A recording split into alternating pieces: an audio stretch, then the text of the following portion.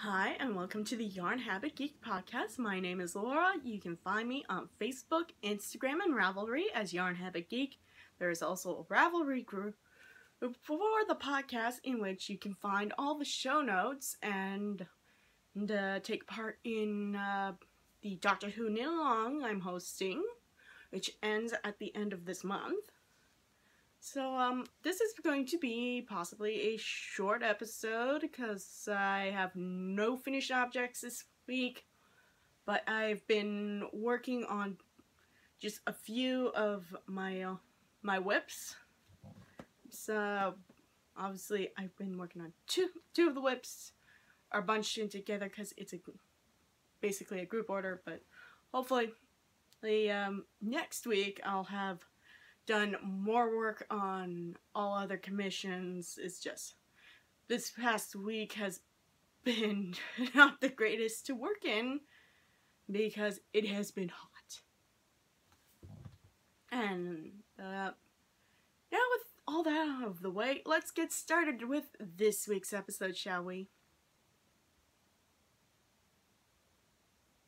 Alright, let's get on with Whips of the Week, which is basically about, well, I have it listed as 4 on my show notes, just so I know, but the first one is the group one I'm working on, which I'm storing the pieces in my lovely Zigzag Stitches bag. I got it my very first Toronto Knitter's Frolic, and basically it's a part of the amigurumi order group. Right. Basically, last thing I worked on for it, which was this past Monday, since now I do amigurumi works on Mondays. I worked on the 2 bodies for 2 Cyclopses, and I do notice the size difference because it was probably different weighted yarn. Well, actually, probably different plied yarns. But they work with the heads I've got for them. If not, I probably got to pick up the appropriate yarn I use for the...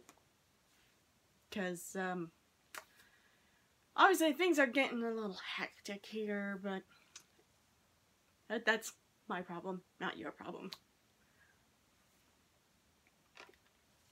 And next up is my Cozy Memories blanket. And I am still, basically I haven't done much, but I am working away on this square right using the yarn I picked up at the Knitter's Frolic this year, which is the colorway Robin's Egg that was made for the Knitter's Frolic this year. Or with a whole bunch of other from, actually I can't even remember the name of the place. Thankfully I have this. It was from Cottage Craft Angora, and this was made especially for, yeah, this yarn was designed for the Toronto's Knitter's Frolic. So, and next up is something I kind of was a little focused on, which are my Griffin socks, which are also known as Dragon's Egg socks here on Ravelry. But I've passed the heel and I'm working on the foot with the gusset stitches. So hopefully I can have this done soon. Hopefully this sock will be done before the end of the month. So that way I can start work on the next. It's matching pair, so yay. And last, because I didn't show it first, is the 5th Dr. Cricket jumper. And I finally passed a point that I never got when I was first working on this, like years ago when I started. And that is, I'm finally past the body and now I'm working on the armhole shaping. So hopefully this back piece I will have fully done by next week, and hopefully I can get the chunk of the front done. Because I'm working this alongside the Doctor Who knit-along I'm hosting. But yay! And this is probably the perfect day I can finally show the cables, because it is not bright outside for once, so I can finally show off. So yay! So hopefully I will have this back piece done for next week. Hopefully.